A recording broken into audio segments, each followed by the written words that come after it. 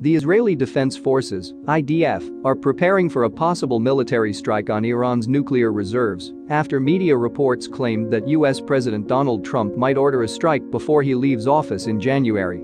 For further discussion, like the video and subscribe Voice of World and hit the bell icon and share your opinion with us. Tel Aviv has asked the IDF to stand prepared in the event of a strike, based not on any intelligence report or assessment, but a very sensitive period before the president-elect Joe Biden is sworn in on January 20th. If the US forces strike Iran, the IDF has to prepare for retaliation directly from the Iranian military or through Iranian proxies in Syria, Gaza, and Lebanon. Earlier, Trump has deliberated on the military strike on Iranian nuclear strike with senior advisors in the White House.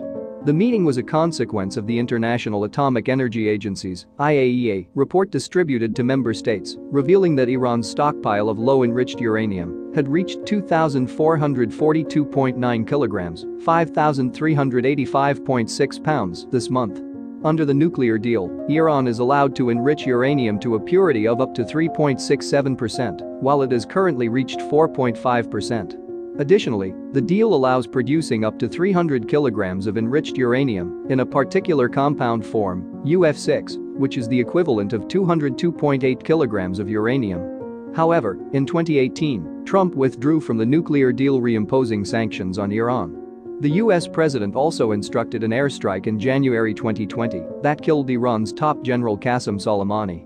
In retaliation, Tehran ended its commitment to limit its uranium enrichment. The senior White House officials, including Vice President Mike Pence, Secretary of State Mike Pompeo, warned against carrying out the strike, describing the risk of a full-blown conflict with Iran. Thank you for watching Voice of World, and what you think just write down in the comment box.